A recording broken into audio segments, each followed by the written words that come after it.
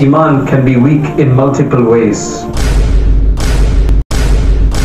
Iman requires a constant refresh, a constant revival. I said, look, Allah gave it to us, you need to also make dua for the person who gave it to you. If you just focus on the dunya, then only your dunya will be planned. The akhirah comes after, so it can't be included. I'm making palaces of Jannah.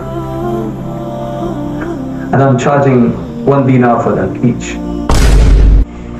He said, what happened yesterday was just 1 dinar and today you are charging half of my kingdom? Our iman needs to be solid enough that it does not shake. Sometimes it's just bad iman that you want to keep asking questions. There's really nothing that should be bothering you as much unless it's a genuine question. Coming soon on YouTube.